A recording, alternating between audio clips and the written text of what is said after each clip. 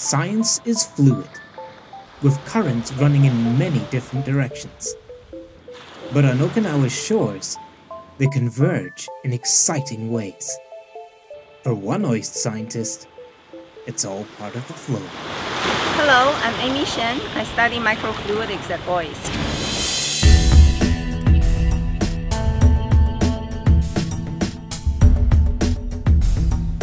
Shen knows all about fluidity in science.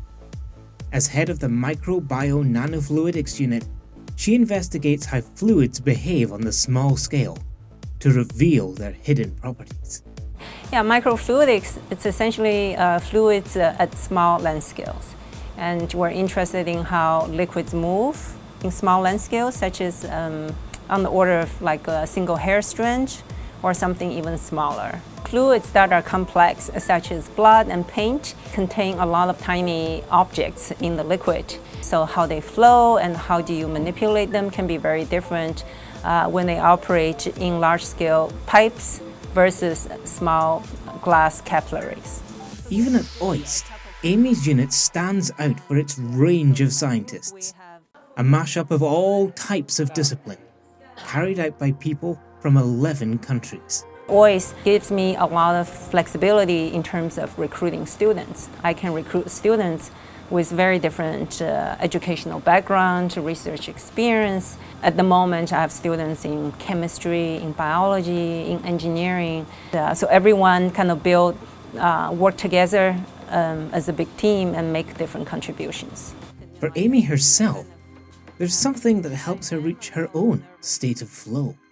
I like trance music, so it's kind of electronic dance music. Especially when I work, if I have to write papers, trance music helps me to focus. It's a soundtrack for science, with a rhythm that's the background for a unit full of innovation. I work basically on making microfluidic immunoassay devices. In simple words, diagnostic devices. I can bring in my engineering background, my bio background and chemistry background, which is very, very useful for my research here. I'm working on some particle image velocimetry, and basically I study very small scale flows of interesting liquids. So here at OIST we have the unique ability to make really small microchannels, and typically people study these types of flows at very large scales. So by being able to shrink down to a smaller scale, we can study very interesting physics. And it's not all theory. The researchers in this unit have developed a practical proof of concept that could soon be adopted worldwide.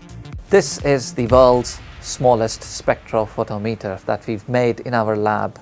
This tiny box is a miniaturized biotech apparatus and gathers data by shining light onto a chip covered in gold nanostructures. What we can use this for is essentially early diagnosis of a disease right at the site of the patient, in contrast to the massive instruments which are currently used in pharmaceutical labs. So it's very easy to operate and it's very cheap to manufacture. And so we hope it will become very affordable, especially for developing countries and clinics. From the smallest microcurrents to human-scale technology, the flow of sciences continues to mix, giving fascinating results for Amy and her team. We are very diverse, with different research, education, and culture background. And so it's a very fun group just to learn from each other and to achieve the same goal.